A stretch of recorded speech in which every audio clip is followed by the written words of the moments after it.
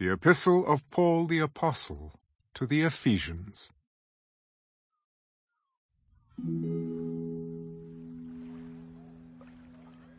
I, Paul, an apostle of Jesus Christ by the will of God, am writing to the saints who are in Ephesus and faithful in Christ Jesus. Grace to you and peace from God our Father and the Lord Jesus Christ. Blessed be the God and Father of our Lord Jesus Christ, who has blessed us with every spiritual blessing in the heavenly places in Christ, just as he chose us in him before the foundation of the world, that we should be holy and without blame before him in love, having predestined us to adoption as sons by Jesus Christ to himself, according to the good pleasure of his will, to the praise of the glory of his grace, by which he made us accepted in the Beloved. In him we have redemption through his blood,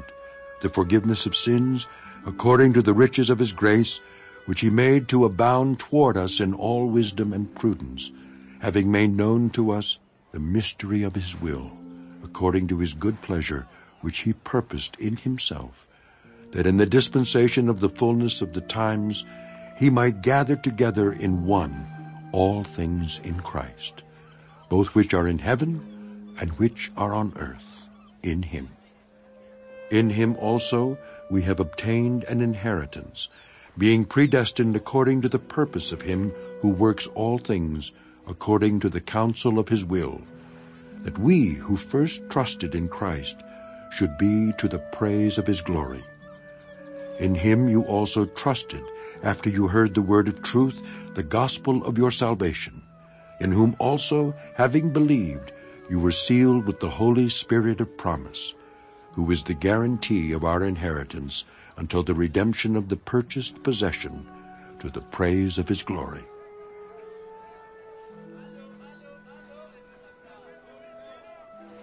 Therefore I also, after I heard of your faith in the Lord Jesus and your love for all the saints, do not cease to give thanks for you, making mention of you in my prayers, that the God of our Lord Jesus Christ, the Father of glory, may give to you the spirit of wisdom and revelation in the knowledge of him, the eyes of your understanding being enlightened, that you may know what is the hope of his calling,